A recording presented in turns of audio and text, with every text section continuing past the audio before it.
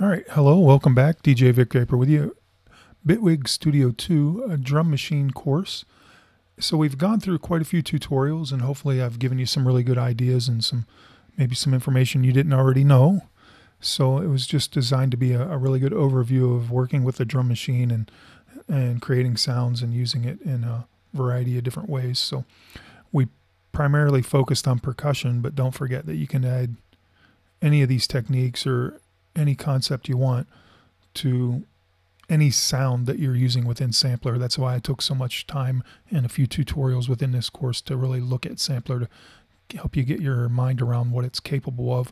And then the thought of having all these individual cells loaded with Sampler can let your creative juices run wild, I suppose.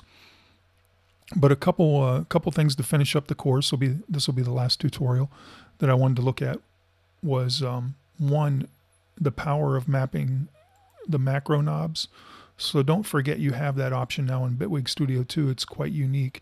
You can actually create your own device pages simply by, adding a new device. Say if I wanted to work with this, I could add a blank page here and just begin assigning the pitch and different things like that. So you can create your own device page right here and add your macros, and then you'd have the power of, manipulating specific pieces of audio and, specific elements of your effects. So don't forget to kind of take time. I'm actually going to put a course together for Bitwig Studio 2 specifically on the macros, so I don't really want to waste time here giving you all the details because I'll have a separate course to do that. But just don't forget there are the power of macros that you can map individual elements out to your new device pages and things like that. So let's close out of that. And what do I want to like to say? No.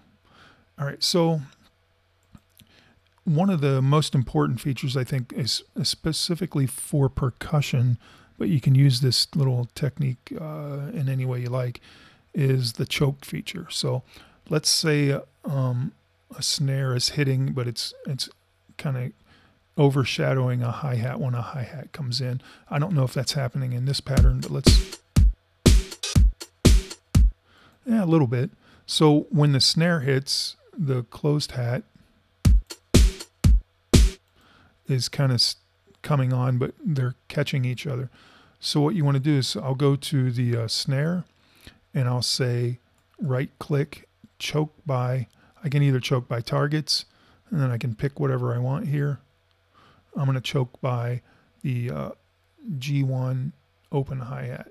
So choke is referring to the fact that when one sound is being struck, it's turning the previous sound off.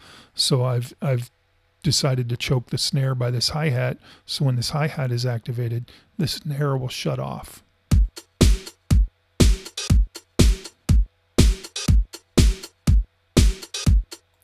And we'll do it for our second layer as well.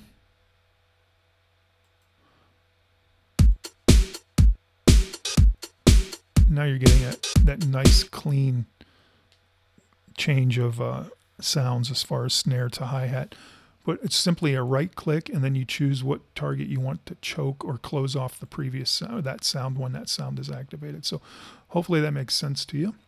Pretty simple, pretty easy, right?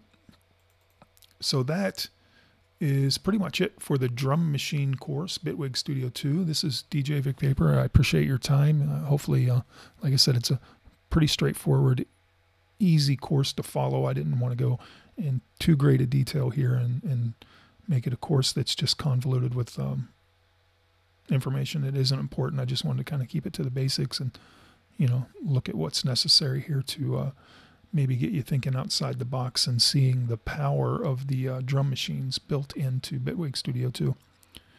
As always, thanks for push and play. Thanks for tuning in. Share, like, subscribe, all that fun stuff. And we will see you and talk to you real soon. Peace.